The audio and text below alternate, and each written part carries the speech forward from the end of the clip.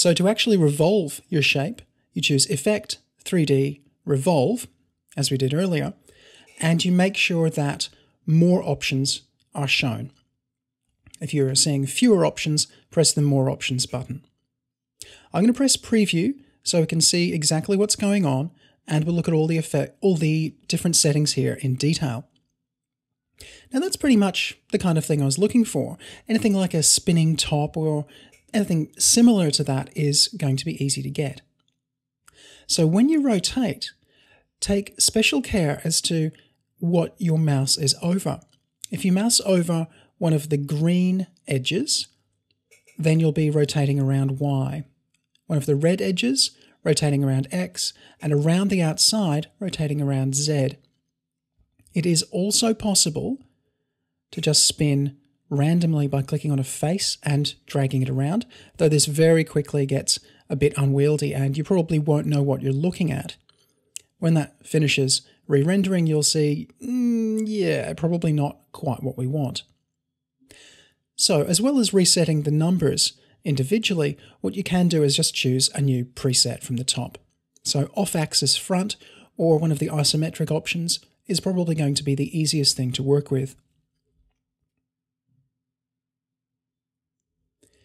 Now the lighting. Each light is independently controllable. So we've got an intensity setting. We've also got a general ambient light, the intensity of the highlights, that is the specular highlights like this. And if I choose to push one of these up, then that aspect will change.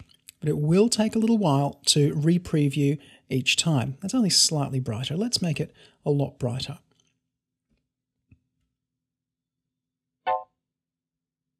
In this case, I'm going to add an additional light, new light, with the standard new button in this interface. And again, it can take a little while. So what I might do is turn preview off temporarily, move this light source over, turn this light down a little bit to be more of a fill light as opposed to the key light here.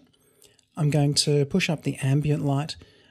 And one thing I'll do is I'm going to change the number of blend steps up a little bit.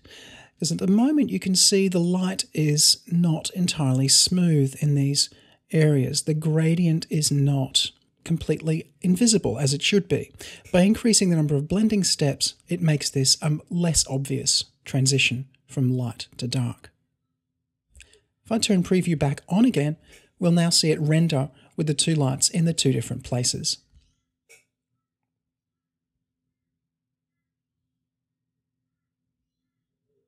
There we go, and that's a little bit brighter and probably a little bit flatter since I increased the ambient light. If I'm happy with that, that's great. Just hit OK.